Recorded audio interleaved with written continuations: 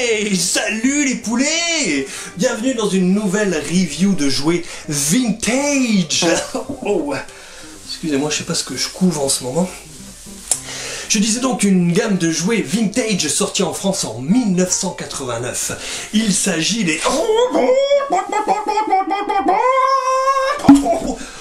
Oh, what the fuck? Anim 1990, couvée de l'apocalypse. Anim 1, 2, 3, 4, 5, 6, 7 nouveaux monstres et insectes. Anim, des créatures monstrueuses, une menthe religieuse. Anim, ces monstres préhistoriques se font une guerre sympathique. Anim. C'est effrayant comme ils se multiplient, ces petits monstres. Anim, la nouvelle couvée de Bandai. Ah, ça fait du bien de faire prendre l'air à ses œufs. Ici, ce sont bien les Anim, en anglais les Egg Monsters, arrivés en France en 1989. Mais avant d'arriver jusqu'à chez nous, ils ont eu des ancêtres dinosaures qui se transformaient également en œufs, les Tamagoras, toujours par le fabricant Bandai, arrivés au Japon, éclos au Japon si je puis dire, en 1987.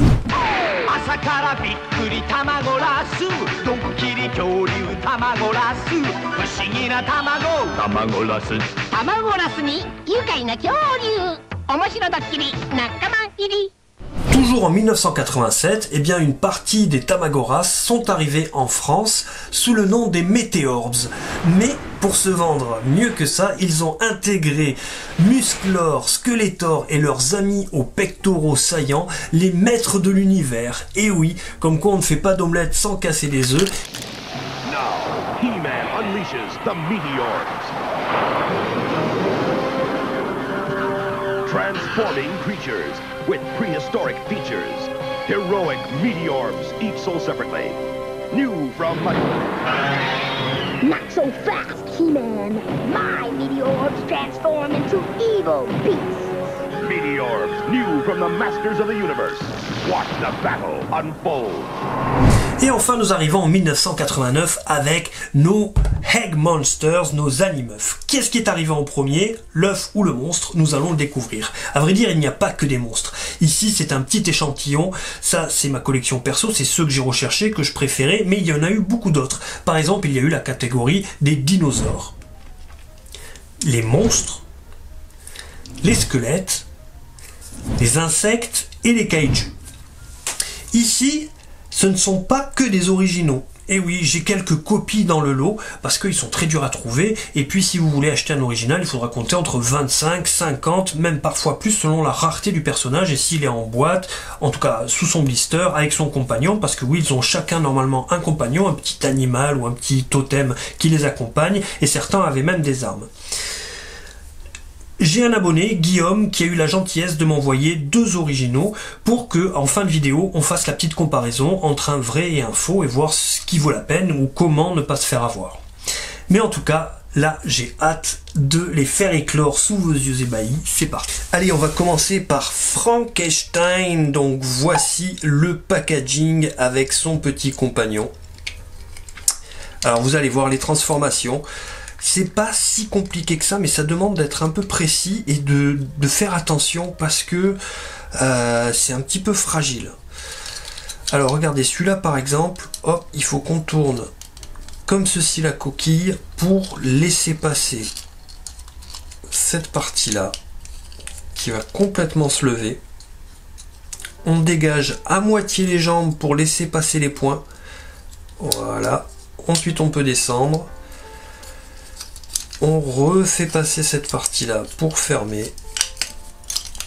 Et voilà le petit père. On lui tourne les pieds. Et le voilà, Frankie. Donc pas grand-chose à dire sur les articulations. Il n'y a pas d'articulation au niveau du cou. On peut faire avant-arrière au niveau des bras. Tourner un peu les pieds. Et puis c'est tout. C'est tout, c'est tout. Ce qui est sympa, c'est un peu la déchirure là au niveau du pantalon qu'on retrouve un peu ici.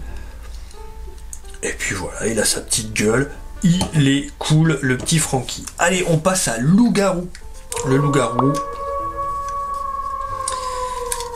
Lui, il faut ouvrir des deux côtés.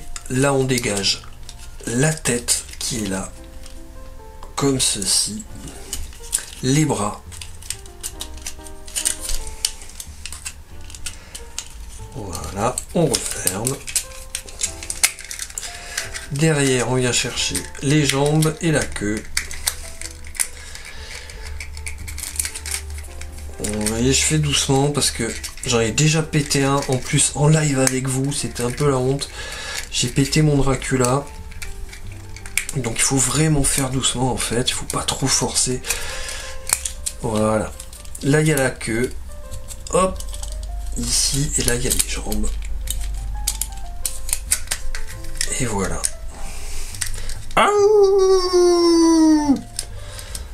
Le petit loup-garou, pas grand chose aussi au niveau des articulations, hein, voilà, c'est juste sympa à transformer, c'est rigolo à collectionner. Ah, ça c'est mon préféré, c'est le Dracula que j'ai pété en live, mais finalement c'était pas si grave que ça. Ce que j'aime beaucoup, c'est ce côté un peu comme si c'était une chauve-souris qui était en train de dormir. Et comme ceci. Alors lui, il est fragile. Et quand on ouvre... Oh, cette lumière! Excuse-moi, on essaye de travailler ou pas? Là, il a ce strabisme un peu qui me fait délirer. Il a une bonne gueule. Petite articulation là au niveau des bras aussi, au niveau des coudes. Vous voyez, c'est assez fin au niveau des doigts. Et tout se cache dans son ventre. Donc là, il y a les pieds. Et les fameux pieds, donc celui-là que j'ai un peu cassé. Alors je l'ai réparé, mais bon, depuis il tourne, alors que normalement il devrait pas tourner. Peu importe. Donc là je vais faire très doucement. Voilà. Ouais, là je sens qu'il faut que je force, j'ai pas envie, mais bon. Je vais y aller doucement. Oh, ouais, j'ai mal pour lui. Voilà. Donc là pareil, une petite articulation au niveau des jambes, ici, au niveau du genou et au niveau aussi des chevilles. Et voilà le comte Dracula. Oh oh oh oh oh. Il est prêt à vous sucer jusqu'au sang. Bien évidemment. Hop. Alors attendez. Tac. Voilà. Ensuite nous avons ici Skeleton, qui fait partie des squelettes.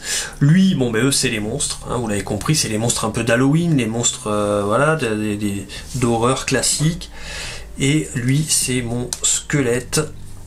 Et c'est le plus grand, vous allez voir là, regardez, il est recroquevillé. On sort toute cette partie haute ici, on la remonte, la tête la première. Voilà. On lève les bras, les jambes, tac, tac. Vous voyez déjà une belle taille quoi. Là c'est sympa ce petit détail ici, on lui voit le bout des pieds comme si la chaussure était coupée. Et on referme ici. Hop, derrière aussi il a une petite colonne vertébrale. Et voilà, le plus grand de tous. Skeleton. Voilà. Ensuite, ici nous avons Valtan, et ça s'écrit avec un V, mais je pense que ça se prononce comme pour le kaiju d'Ultraman. Valtan, si vous connaissez, c'est lui. J'ai la version Sofubi de Valtan, c'était un des kaiju dans Ultraman, tout simplement. Donc ils en ont fait la version Egg Monsters. Vous allez voir la tête. Hop, vous voyez. Un peu le même délire, quoi. Hein. On retrouve des similitudes. Hein, c'est son papa. Là, donc, il y a juste à sortir la tête. Et derrière, il y a le reste du corps. Ouais, c'est pas mal, les petits motifs aussi qu'il y a dessus. Hop, hop. Tac. Et voilà, lui, il a des pinces articulées, on peut les ouvrir. Et les petits pieds aussi qui peuvent bouger un peu. Voilà. Ah, comme il est sympa. Pas le talent. Ensuite, nous avons ici la momie, tout enrubanné. Hop, hop, hop, très simple celle-là. Tac, on sort la tête, les jambes. On retrouve quand même des mécanismes communs à certains. Hein. Voilà. Et voilà. Avec ses petits doigts de pied là, tac. La momie. Et enfin, alors celui-là il s'appelle Monstre. Sûrement pour des raisons de copyright, puisque bien vous l'avez reconnu, c'est Jason, hein. Jason de Vendredi 13, le film d'horreur. Hop, celui-là, tac, comme ça. À chaque fois, je vous mets les packaging, hein. Et le petit compagnon qui va bien. Et lui, justement, en parlant de compagnon, bien vu, je l'ai eu avec des armes. Et qui sont vraiment, vraiment sympas. Voilà le petit Jason avec son petit masque en étoile. Hop, et lui, il vient avec une hache ensanglantée. Et une tronçonneuse avec du sang aussi. Excellent. Bonne ambiance, quoi.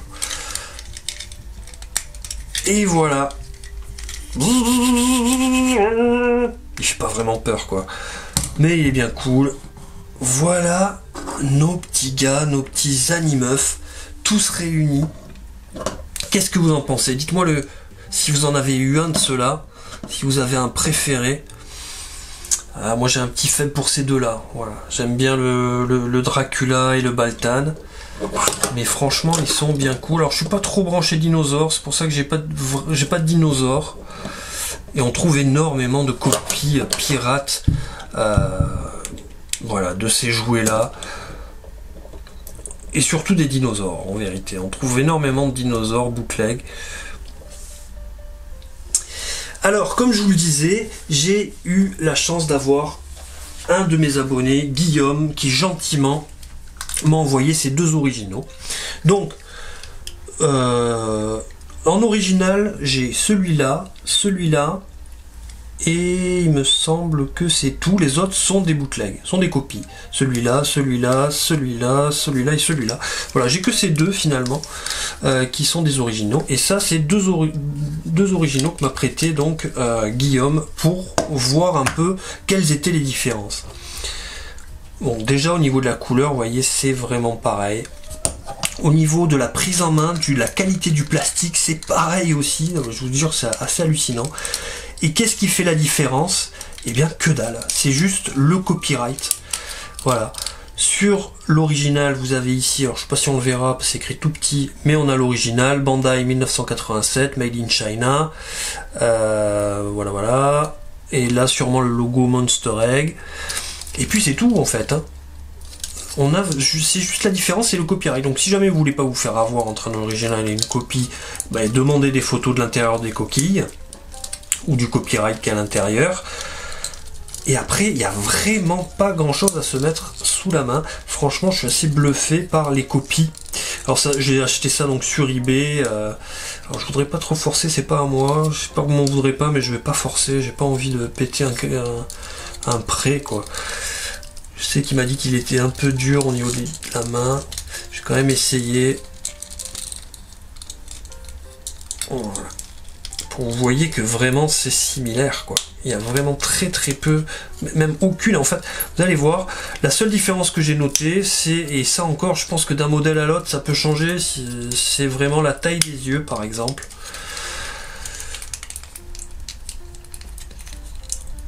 Donc, hop, voilà. Vous voyez entre les deux, donc ça c'est l'original, ça c'est la copie. Voilà, les yeux sont un peu plus gros ici. Et là, ils sont un peu plus fins. Le détail du nez, voilà, le nez est un peu moins grossier sur l'original et un peu plus large ici. Mais après, le reste, c'est pareil, quoi. C'est pareil. C'est quasiment... C'est pas vraiment les mêmes vis. Mais en tout cas, voilà, ça, les bootlegs, les copies s'appellent Encore sur eBay. Vous cherchez Monster Egg Encore et puis vous verrez, ils les vendent par lot. Il y en a plusieurs. Mais...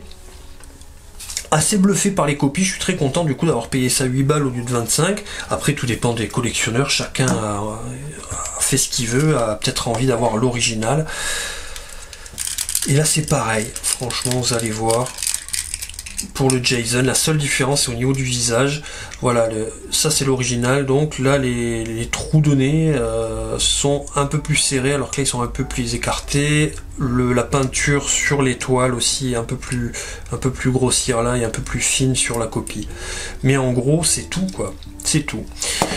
Donc voilà, j'espère que cette review vous aura intéressé. N'hésitez pas à la partager, hein, comme moi je partage avec vous. Et bien, la moindre des choses, c'est de partager de votre côté avec peut-être des amis collectionneurs à vous, des gens que ça pourrait intéresser, ou même rappeler des bons souvenirs. Voilà, c'était Monsieur Toys. On se dit à bientôt pour une prochaine. Ciao.